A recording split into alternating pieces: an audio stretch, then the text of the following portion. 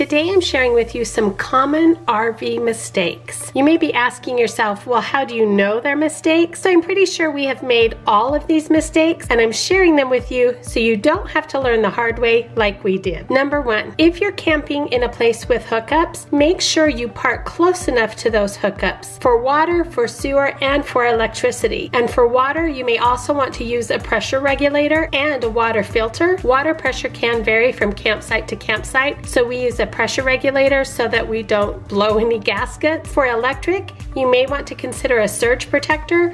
We just purchased a new one that actually connects with an app on our phone. So if we are away from the RV and there is a surge, the surge protector will notify us and we can be aware of that and take care of what we need to take care of to make sure that our food doesn't spoil or we don't have any other issues. When we're camping, we don't like to leave the sewer hose hooked up to the sewer dump portion of the campsite. We've had some really rank smells come up that hose, so we just hook up and dump the tank right before we leave. Don't use the same hose for water hookup that you use to rinse out the tubing. Recently we had to leave a campsite in a hurry and those hoses got put into the same container, and so we didn't know which one was which. A, store them separately, and B, make sure they're different colors so that you don't ever have that mix up. Next, make sure you have room to put your slides out. Pay attention to trees and other objects. We've had the experience of not paying attention and the damage was very expensive to fix. Next, once you're level, chalk all your wheels. The reasons for this are obvious. Next, keep your gear and your supplies organized so that you're not overpacking. Consider making yourself a checklist so that you don't forget anything. Next, remember to pack like you will be encountering a 4.0 earthquake, because that's exactly how your belongings will feel as you travel down the road. So make sure you don't leave anything sitting on a counter that's not secured. Make sure everything is secured on the inside of your RV as well as in your outside storage containers. In the comments, let us know what mistakes you've learned not to make. As always, thanks so much for watching. Happy travels,